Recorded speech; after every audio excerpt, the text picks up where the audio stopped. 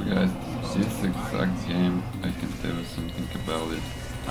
It's a little bit, I didn't want to actually well, record it because well, it's kind of simple to know who the winner is, but it actually started a bit not so well, a bit better actually.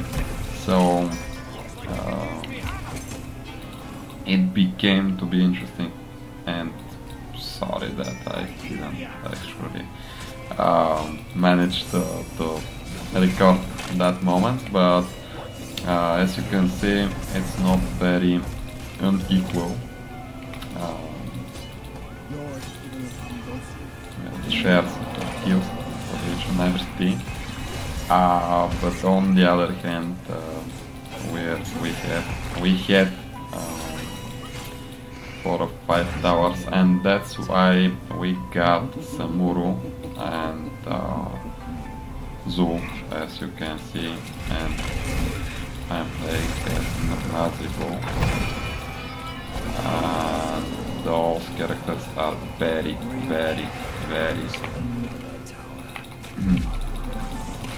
OP here on this map. Alright, my first death in this game, but it's not sure that we'll win, by the way. They have also Leoric, Asmodan, Kasha. It's like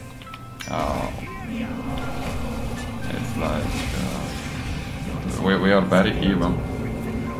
We are kinda even, but Samuru on this map. Samuru, guys, is like maybe that's the one of the most OP heroes if the player can actually play. That's not the best samurai I have seen, but he's kinda managing. So yeah, you saw now they actually took our advantage off. So as you can see, it's not so much fun. Again, that's not interesting. It's actually they can win. I most probably would bet even on them if I wasn't playing, because that can change things. But that's a factor actually. I think myself of much above the average player, so yeah, if I manage to do my rotations, do my job the best I can actually a little bit influence the balance. But what's more important is that actually maybe at this point we have 2 levels of advantage. First, wow.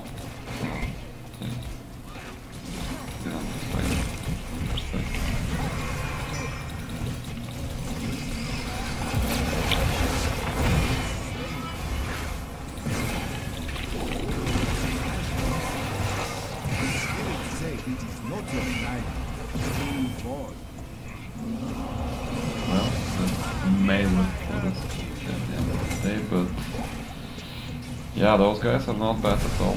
So yeah, Samuro is making so much advantage in terms of pushing. So it's very interesting. And by the way, thank all my new monitor, and I haven't adapted with it yet, so it's a little bit bigger than the old one. So you understand that there's some difference, and you have to just like well, you need like a week to adapt, and it's the second day, so that might have some effect on. You understand that there are so many small factors, and if you combine them, they are starting to play a role, and that's how the world actually works. It's mostly in everything. So,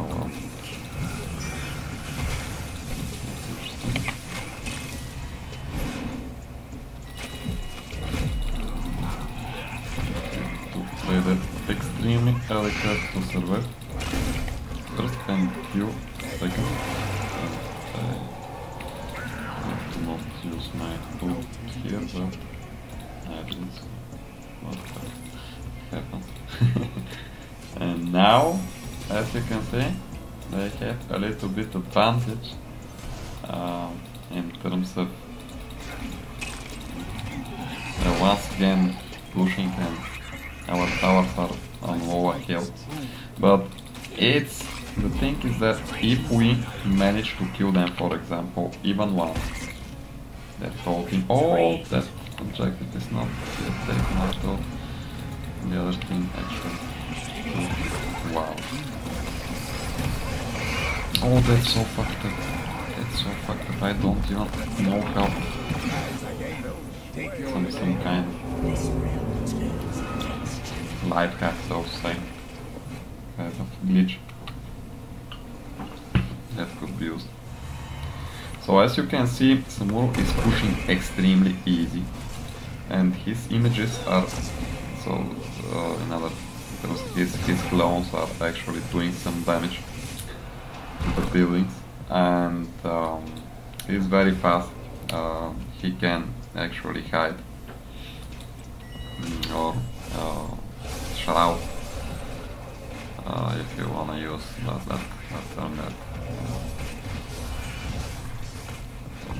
That word coming from World of Warcraft and most Blizzard games, can turn invisible and become like untargetable, and that is very interesting because actually if you have a splendid like an average Samuro player, on some maps he is giving your team so much advantage. But that's maybe why Heroes of the Storm actually didn't become a very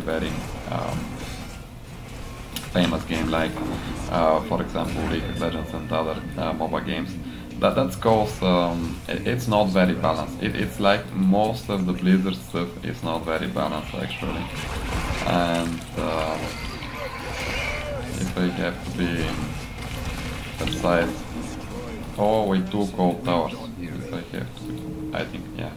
If I have to be precise about that, I don't appreciate that. I mean, Blizzard has so much potential. Some of the most interesting and most engaged games ever, and they're like the kings of fantasy games. Not the first company, but one of the best, and still the balance in most of their games is like sucking.